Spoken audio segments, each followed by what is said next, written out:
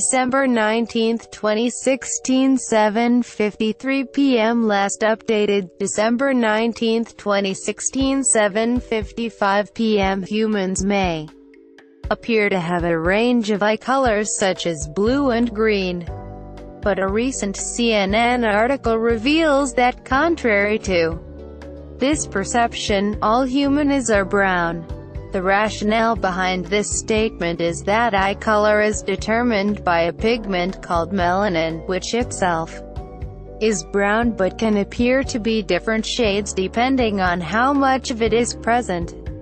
As the National Institutes of Health (NIH) explains on its website, people with brown eyes have a large amount of melanin in the iris, while people with blue eyes have much less of this pigment.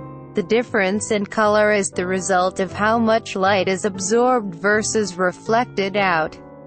Eyes with the least amount of melanin reflect the most light, which can appear blue, whereas eyes with more of the pigment tend to appear green, hazel or brown.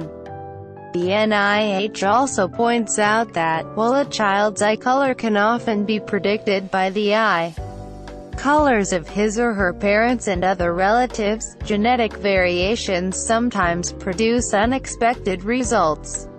Share tweet sharing